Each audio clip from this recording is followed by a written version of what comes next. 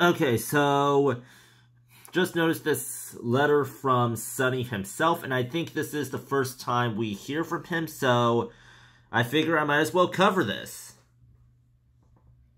Dear brother, you don't know how much I needed to hear from you. You don't know how much I needed to hear from you. I wanted to write you many a time, but I dug how much I must have hurt you, and so I didn't write. But now I feel like a man who's been trying to climb up out of some deep, real deep and funky hole, and just saw the sun up there outside. I've got to go outside. I can't tell you much about how I got here. I mean, I don't know how to tell you. I guess I was afraid of something or trying to escape from something, and you know I have never been very strong in the head. Smile. I'm glad Mama and Daddy are dead and can't see what happens to their son, and I swear if I'd known what I was doing, I would have never hurt you so. You and a lot of other fine people who were nice to me and who believed in me. I don't want you to think it had anything to do with me being a musician. It's more than that, or maybe less than that. I can't get anything straight in my head down here, and I try not to think about what's going to happen to me when I get outside again. Sometime I think I'm going to flip over and never get outside, and sometime I think I'll come straight back. I'll tell you one thing, though. I'd rather blow my brains out than go through this again. But that's what they all say, so they tell me. If I tell you when I'm coming to New York, and if you could meet with me, I sure would appreciate it. Give my love to Isabel and the kids, and I was sure sorry to hear about little Gracie.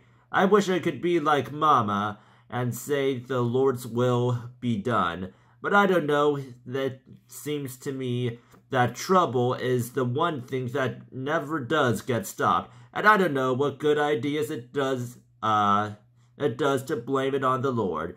But maybe it does some good if you believe it. Your brother, Sonny. Okay, so where to start?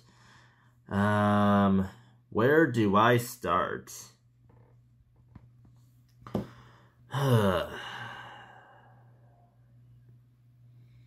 Okay, so I can't tell you about much about how I got here. As in, he doesn't know how to tell him. Sounds like the heroin was just, that...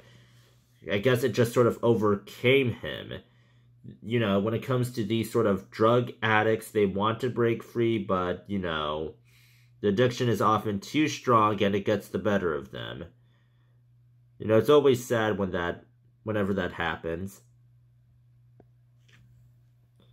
And then, yeah, there's also this part where it says he doesn't want him to think it had anything to do with him being a musician.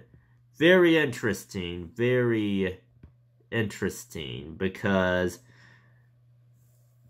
I've always had this sort of image in my head that musicians and actors have a higher chance of getting drunk. Maybe they let the fame get to their head, and I feel like that's why Sonny has to put this disclaimer about it having nothing to do with him being a musician.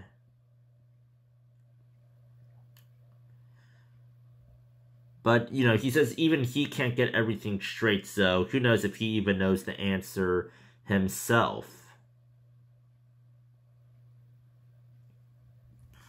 But yeah. But yeah, I guess later on they will meet up at New York, and, I'm at 4 out of 17 pages, which, that is technically 8 out of 32, so... Yes, we shall see. We shall see where this story goes with our character, Sonny.